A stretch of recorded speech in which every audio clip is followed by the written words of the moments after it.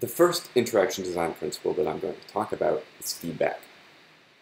Feedback are the elements of an interactive system that return information about the progress of the interaction to the user.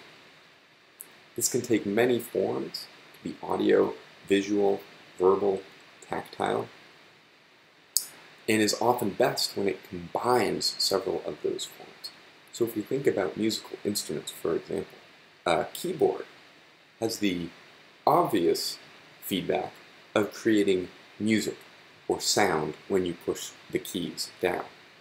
But it also has another subtle form of feedback, which is the weight of the keys. We can also say the pressure or force that the person has to exert onto the keys to make them play is also a form of feedback, right? Because I can hit the keys hard to make a loud note or soft to make a quiet note.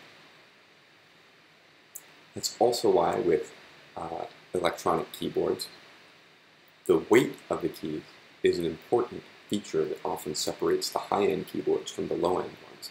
The low-end keyboards have sort of flimsy plastic keys, but the high-end ones will have the same weight as a piano, traditional acoustic piano, so that you can go back and forth between the instruments without feeling like your fingers are different from one interface to the next.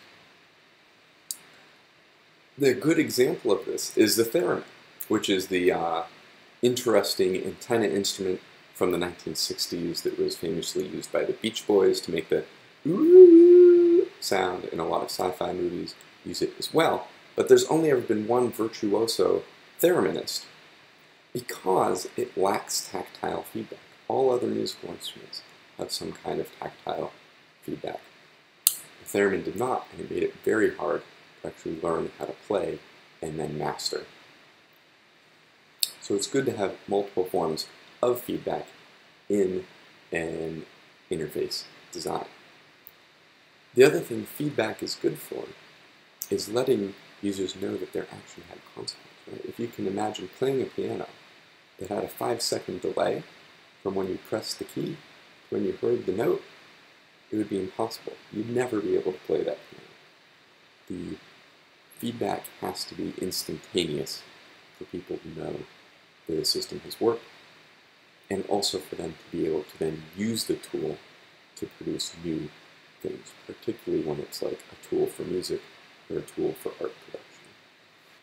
As an example of an interesting interactive feedback system, I'd like to show you this project from the MIT Media Lab.